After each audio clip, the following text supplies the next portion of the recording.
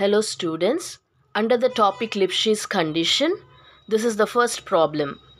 If capital S is defined by the rectangle modulus of x lesser than or equal to a, modulus of y lesser than or equal to b, show that the following functions f of x comma y equal to x squared plus y squared and f of x comma y equal to x sin y plus y cos x satisfies the Lipschitz condition. Also find the Lipschitz constant. Now here we have two different functions. So let us do separately. So first we will consider f of x comma y to be equal to x squared plus y squared. And we will find we will first check whether this function satisfies the Lipschitz constant condition, and then we shall find the Lipschitz constant for this function. Now here it is given that these two functions are defined in the region capital S, where x is bounded by a and y is bounded by b, which means this modulus of x lesser than or equal to a means x lies between minus a and plus a, and modulus of y lesser than or equal to b implies that y lies between minus b and plus b.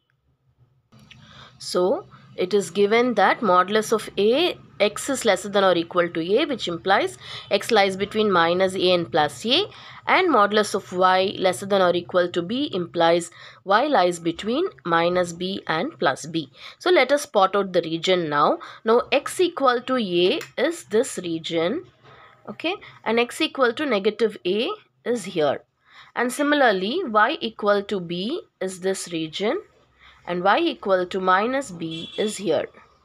So first we shall mark the rectangle. So this is the rectangle under which the functions are defined. Now in this region we have to check whether the given function satisfies the Lipschitz condition. So let us see that now.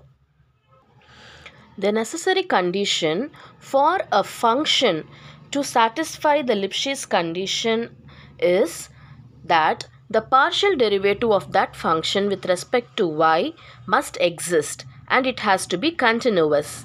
And secondly, the modulus of dou f by dou y of the function f of x comma y will be lesser than or equal to a constant k. And this constant k is known as the Lipschitz constant. So if these two conditions are satisfied, then we can say that the given function satisfies the Lipschitz condition. So we will be using these two conditions and we will be proving that the given function satisfy the Lipschitz condition, and from that we will be evaluating the Lipschitz constant k.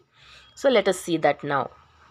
Now we shall consider the first function that is given. So f of x comma y is given to be x squared plus y squared. So first let us find dou f by dou y. So dou f by dou y of x comma y, okay, this function will be equal to, now we are differentiating this partially with respect to y. So this will be, x squared will be treated as constant, and so the differentiation of a constant is 0 and the differentiation of y squared is 2y. Now we can observe that the function f is continuous because it is equal to 2y, and we know that y is a bounded function. It is bounded by that is modulus of y is given to be lesser than or equal to b. So therefore the function f exists and is continuous. So the first condition is satisfied, continuous, okay, so continuous. So the first condition is satisfied. Now we have to take the modulus of this. So dou f of x comma y by dou y. So the modulus of this will be equal to modulus of 2y, which is equal to 2 modulus of y. But we know that modulus of y is lesser than or equal to b, and so this will be lesser than or equal to 2b, which is a constant. So therefore we observe that modulus of, okay, so the modulus of dou f of x comma y by dou y is lesser than or equal to a constant k, where k is equal to 2b. So this constant. So we observe that it satisfies the second condition also. So these two conditions are satisfied. So if these two conditions are satisfied, then it implies that the given function f satisfies the Lipschitz condition.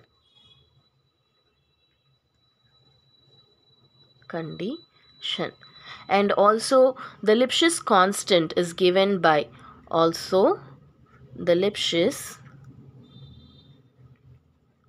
constant is equal to what? It is 2b.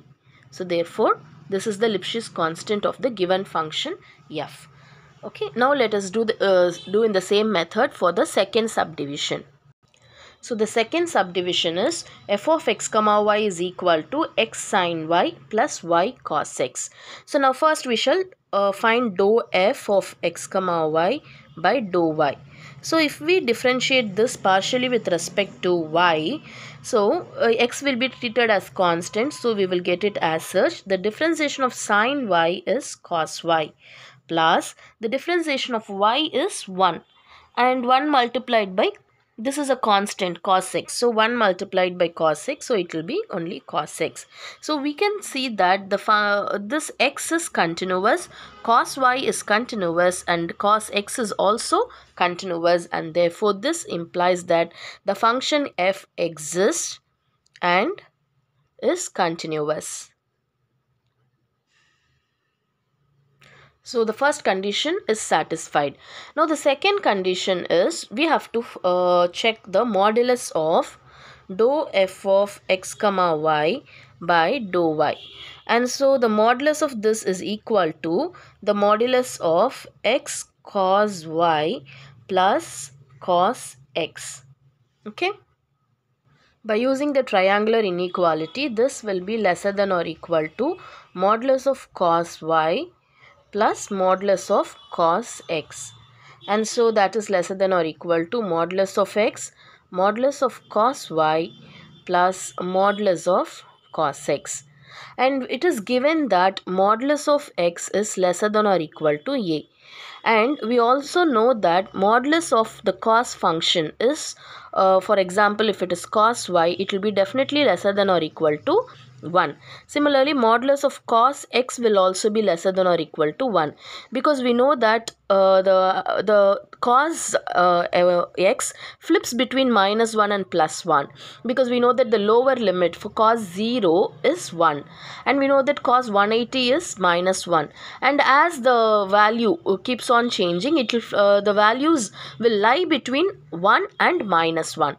So therefore the modulus of the cos function will be lesser than or equal to 1, and so we can write this as lesser than or equal to, so modulus of x is lesser than or equal to a, and this is 1 plus, and this is also 1, and so that is equal to actually a plus 1.